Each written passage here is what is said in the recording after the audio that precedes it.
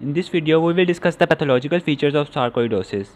As sarcoidosis is a granulomatous disease, so you see granulomas on the surface of lung in gross specimen. Now for microscopic features of sarcoidosis, you need to focus on three elements of its morphology, that are granulomas, Schaumann bodies and asteroid bodies. Granulomas, Schaumann bodies and asteroid bodies. Firstly, granulomas of sarcoidosis are non-caseating granulomas that do not contain caseous necrotic center. So these granulomas consist of epithelioid and giant cells surrounded by T lymphocytes, and the outermost layer is composed of fibroblasts and fibrosis. The second thing is Schaumann bodies, and they are structures made of proteins and calcium in a laminated form.